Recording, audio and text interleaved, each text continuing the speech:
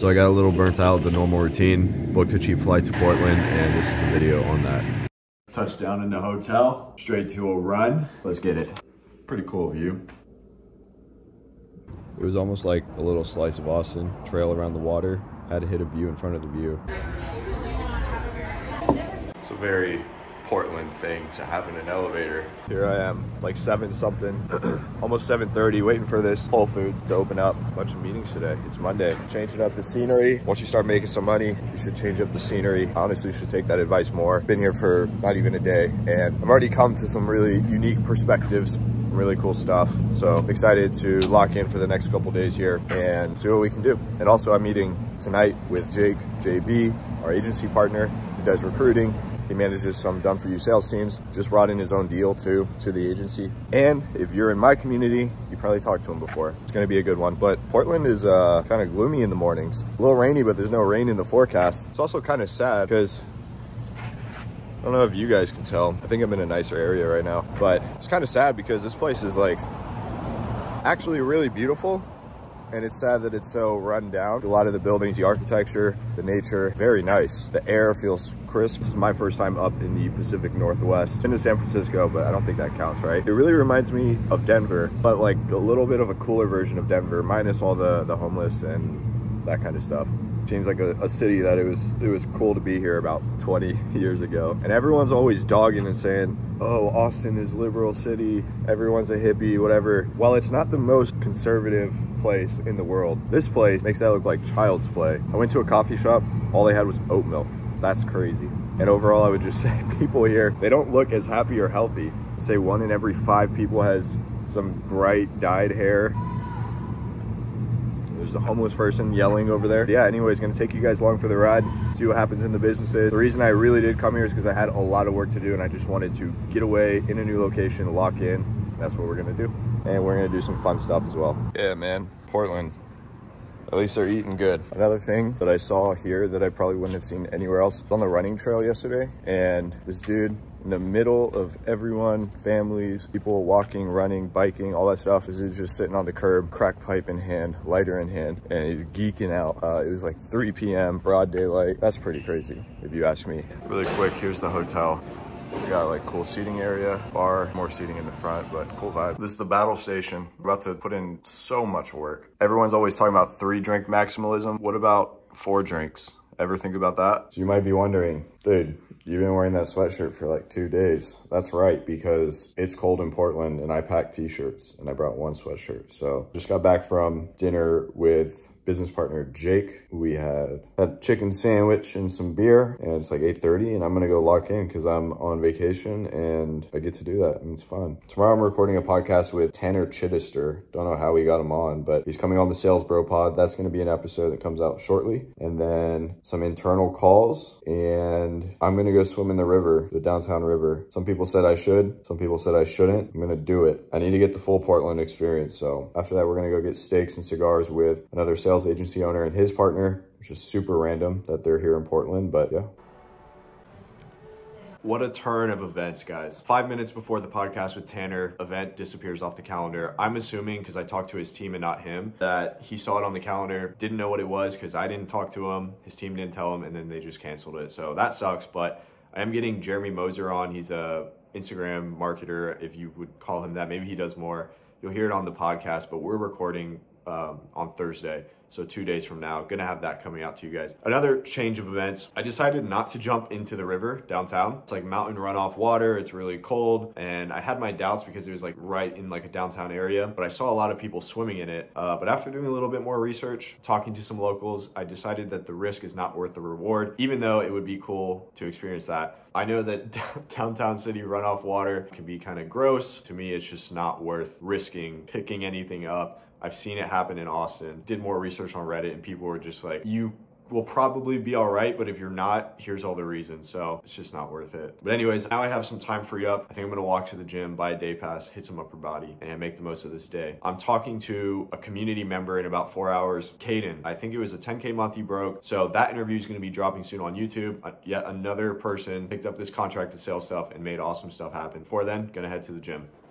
Just recorded the video with Hayden. He's a frat house president, 19 years old, did 9.5K USD. He was on summer vacation when he did it, but he's in the frat house, and it's like 13.3K Canadian for him at 19 years old. Just got back from Australia, went to Portugal, went somewhere else. So yeah, that's freaking cool. I'll probably release that next week. And then I also went to, I forgot to film this, but I went to one of the most famous skate parks in the world. I used to skateboard a lot. I still will cruise around sometimes, but the one that's literally in the Tony Hawk video games, I'll throw up the pictures here. It's super gnarly in person. Yeah, that was just a cool moment for me. I'm about to go eat dinner with another sales agency owner and his partner, with Jake JB. We're gonna grab some steaks. We're gonna grab a cigar, see where the night takes us. This is my last night here in Portland. Tomorrow, I might wake up early, head out. It's another beautiful day.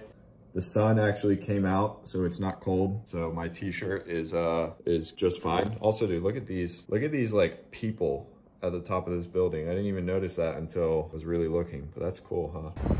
Here we are. El Gaucho. There he is. Let's go. About to take a bunch of morning meetings, cleaning up the room. Had a fun night with Jake and Tim's partner last night. Cigars in the steakhouse. Never had that before. Keep forgetting to film the cool stuff. Jake and I went out afterwards, hanging out. He's showing me the town. We went to the Ritz, had some espresso martinis. We're just talking business, talking clients, and scheming on $1 million months plus. Going to New York next week for the first time, getting flown out by the WAP team. Shout out to the boys. Casey, Harrison pulled some strings to get myself and some others flown out. We get back home and hang out for a couple days, then we're back on the road. Second to last Portland coffee. Maybe the last, probably second to last. Yep. Something I want to talk about a little bit is the concept of being the right person in the right place at the right time. Example, yesterday at this dinner, we met up with someone who runs a sales agency. His best friend just so happens to run the biggest auto detailing business in the Portland area, and then runs up a huge coaching program too. And then at dinner in the same cigar lounge, we met the owner of a chain here in Portland. So in one dinner, we met two high-level people. I don't live in Portland, so I don't know how fruitful the relationships will be. But for Jake, it could eventually lead to something, right? I used to go to Planet Fitness a lot, the gym, and it was cheap, and I never met anyone worth knowing at Planet Fitness. Now I go to a more expensive gym. I have met people worth knowing at the more expensive gym. Or same with the restaurants, right? You go to fast food, the likelihood that something comes of it, not as likely. You go to a nice steakhouse, drop a little bit of money, you're surrounded by people that are doing stuff. You know, this could happen at the gym, it could happen at a restaurant, it could happen at a coffee shop, but elevating your environment and elevating the places that you normally go to as you start to have more success is one of the highest ROI things you can do, because who knows what those relationships can turn into. But you have to make sure that you are worthy of being connected to. Like, you can't just go offer no value and then expect to nurture relationships like this. You got to be valuable first, and then get in rooms where other valuable people are and start talking. Pretty easy. I got back a few days ago, realized I took a video at the airport and then just ended it there, but I'm at a coffee shop, just stepped out, set up my phone on one of the electrical boxes on the side of the building, and I'm gonna film this outro. I'll include this. I posted a tweet about this the other day, but in 2019, I had 3K per month on my home screen of my iPhone. It was a black screen, white letters, 3K per month. That was my goal for online money. I knew that if I got to 3K a month, I could get further, but 3K a month gets me out of my job and gets my full focus on this. The day after I got back, we had 2 agency rev shares hit within 4 minutes of each other, and I'll pop them up here. About $161,000. This is for a period where I was exploring a new city, which is freaking insane.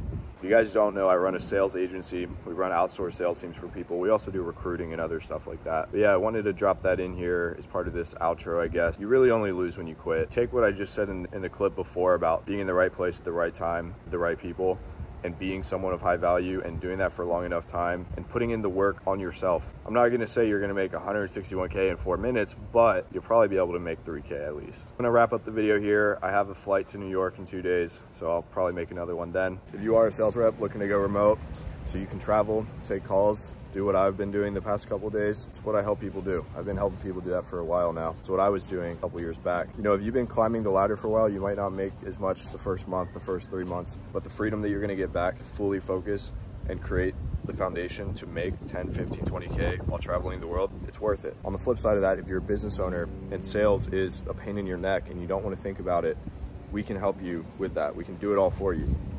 we'll sell your thing, pay us a rev share, you don't think about it. If you're either one of those people, go to the links below. Also, last minute, our meetup is happening in a few weeks here in Austin, Texas. Sales reps, business owners in the high ticket space or not, you need to be there. So if you're any of those people, you need to be there. If you want to have a good time in Austin, Texas and write it off, you need to be there. I will link the tickets below. We're out of the VIP. We have partial VIP, but if you buy a partial and the day of somebody doesn't show, we'll upgrade you for free.